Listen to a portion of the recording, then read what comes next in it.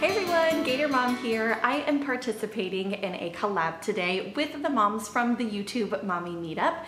Every day in the month of March, one of us is going to be posting a video regarding cleaning, kind of prepping to get ready to go into that spring cleaning mode. So it could be anywhere from organizing to product reviews to basically just how we do it, how we clean specific things, routines, scheduling, anything around that general theme. So I will make sure to put in the description box below the link to the YouTube Mommy Meetup channel where you can check out the playlist of everybody's spring cleaning tips. So today I am going to be sharing with you what I do on an everyday basis, how I keep my house crazy immaculate and looking beautiful all the time. However, that's just not true. It never happens. I am lucky if my kids have clean clothes. I have no routine or schedule, and I'm a mom of 3 that barely keeps her head above water. So instead, I'm going to be sharing with you 5 tips on how I choose to control the chaos of it all. They're things that I do, yes, kind of on a daily basis, weekly basis, just ways that I like to organize my mind and my space heading into the topic of cleaning. So hopefully you'll get some tips and tricks. For my tip number 1, this is something that I think is extremely important, but you have to be careful with it also. I think developing a morning and a nighttime routine, and I say routine very lightly because I don't like to follow by an exact routine or a schedule. However, I do think that having a game plan for your morning and for your night will set up your entire day and your entire week. So when I do these morning items and then the nighttime items, and it's like a cycle and it goes round and round and round, everything runs a lot smoother. So my top 3 items for the morning that I do, first thing when I wake up is I try to unload the dishwasher because that sets the entire day. The second thing that I do is I make sure and make all of the beds. That's something that sometimes will get done and sometimes not, but it's really, really easy and it takes 2 seconds. It's just something I have to constantly work at doing. And then the third thing that I do is make sure to start a load of laundry for the day. I do my laundry every single day. I don't do like one kid one day, another kid another day. I used to, but it just didn't work for me. So I start a load every single day, sometimes 2 loads, and that's kind of how I keep up with it all. Then going into the nighttime, I have 3 things. The nighttime routine is a little bit more crazy because it's after dinner time and it's bedtime and it's like wrapping up for the day. But the reason I am here in my kitchen is because that is my number 1 thing for nighttime. I go to sleep with a clean kitchen. I try to. It doesn't happen every single night, but if I don't, it's one of those hot items that when I lay down, all I think about is all of the dishes in the sink, and it really sets the tone for the next morning. So you have to kind of pick and choose those items that are most important to you. For example, my husband loves to go to sleep with a super clean master bedroom. I'm talking like vacuum lines in the floor, no dirty clothes like anywhere, but for me, I could sleep on a pile of laundry and sleep like a baby. But if my kitchen is a mess, I am a mess. So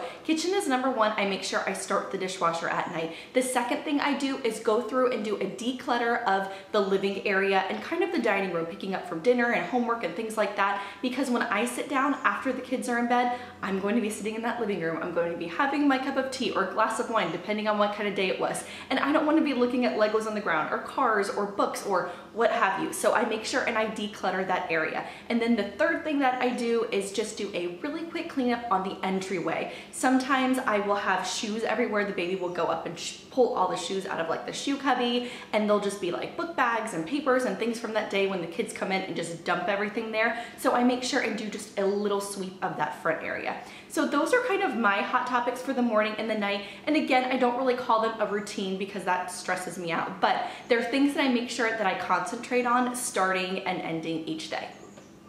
My tip number 2 goes along with tip number 1. It's kind of a continuation of tip number 1, if you will. I think it's really, really important to have a plan or set goals for your week. Now, I don't mean a set routine or a schedule like I just talked about a little bit earlier. I mean just a general focus for your week. I have been using this Kate Spade planner for quite some time, and I'm obsessed with the So Much Crafting on Etsy. Her inserts are amazing.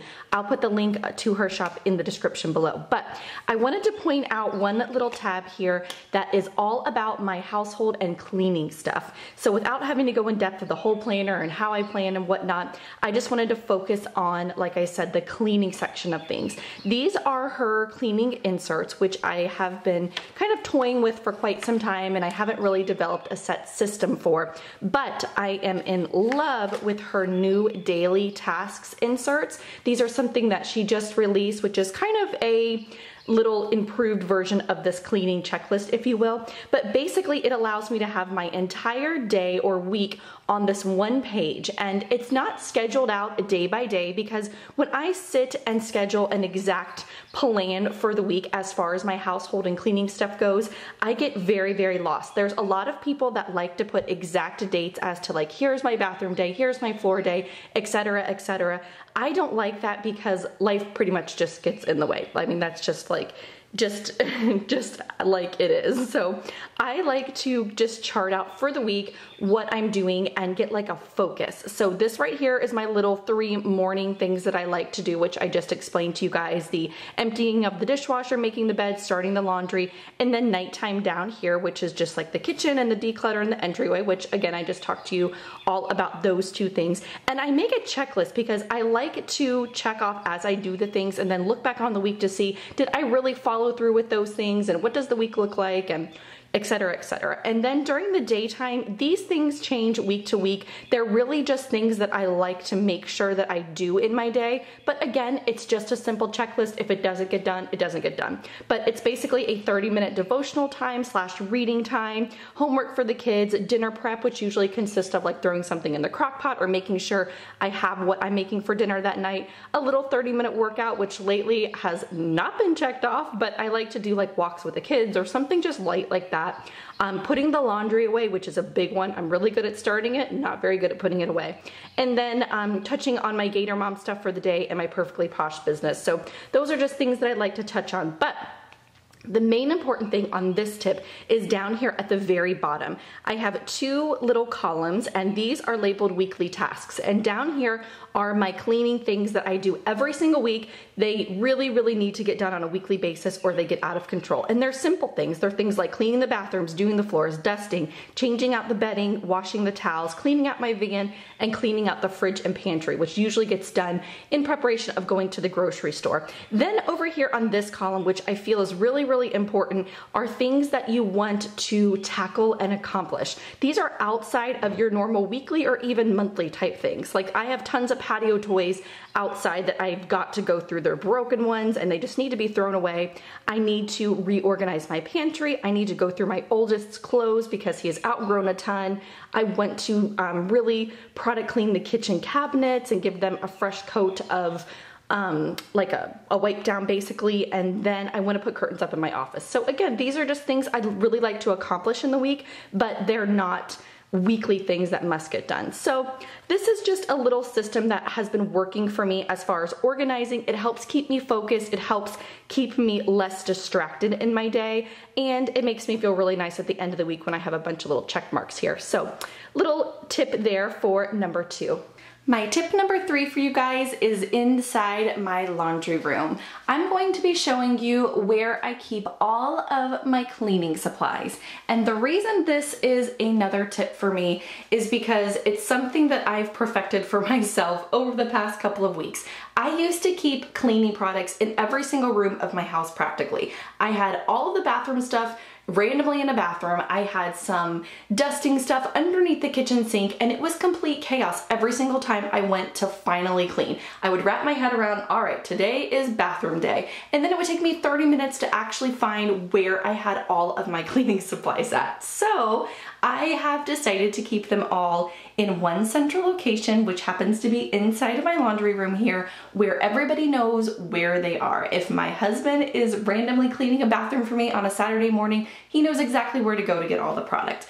And it makes it super easy when I'm getting ready to go to Target and make my list. I can come here, see what I'm low on and what I need, and not have to walk all over the house to figure out what exactly it is that I need for that particular week. So in this cabinet, just really briefly, I have a couple things at the top here that I use to refill, like some extra wet jet stuff, some more magic erasers, more wet jet cleaner. Over here is like granite and stovetop type cleaner for the kitchen.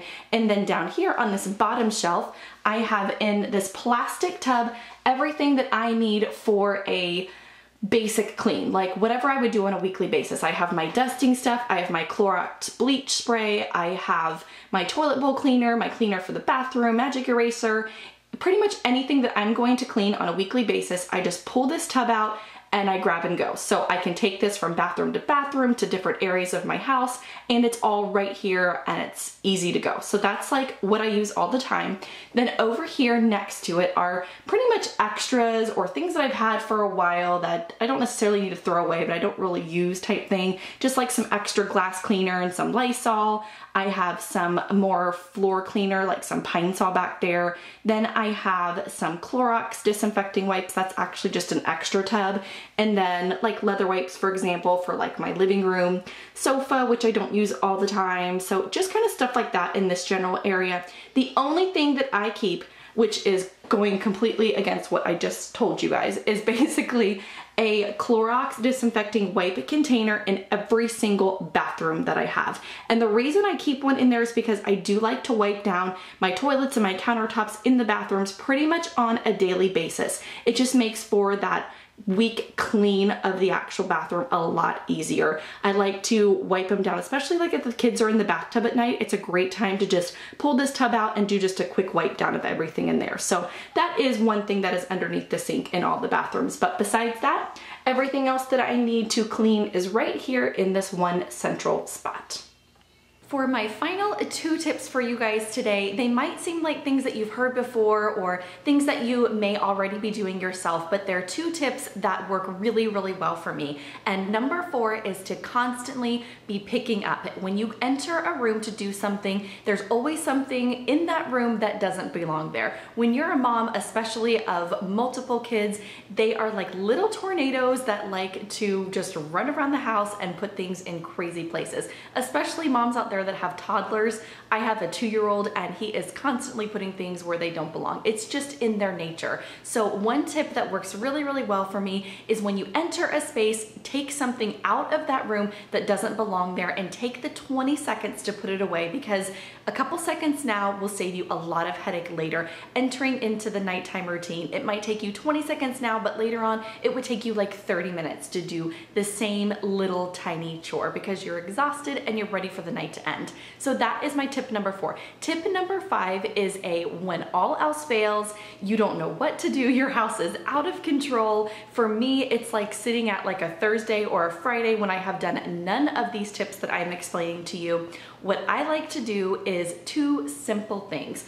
1, put on my sneakers. This is something that my mom taught me, and she constantly tells me over and over again whenever I call her in a panic and I'm like, I'm having a stressful day. She says, 1, put on your sneakers, and 2, set your timer. 2 very kind of silly things, but they work wonders. All you have to do is literally get in the mindset that you're going to do something. When your house is out of control, I always view it as like, how do you eat an elephant? It's kind of like a 1 bite at a time kind of deal. So don't have any type of plan, just literally 1, put on your sneakers, and 2, set your timer. You can have 15 minutes, you can have 30 minutes, whatever the amount of time is, you will accomplish something in that amount of time. And what it will do is just kind of re-motivate you. At least that's what it does for me. Usually I'll set my timer for like 20 minutes and I will do a clean sweep of decluttering so that I can then take a step back, look at the space, see what I have to do, and then kind of re-evaluate from there. So there's a lot of weeks that I like to do that tip number 5 because life just kind of gets in the way. You have sick kids and you've lost control. So that is just something that helps me kind of get back on track. So I hope you guys have enjoyed this video. It's something a little bit different from me. If you have enjoyed it, please give me a big thumbs up and leave me a comment below letting me know, and I can do more future videos similar to this one. I hope you guys have a fantastic rest of your week, and thanks for watching.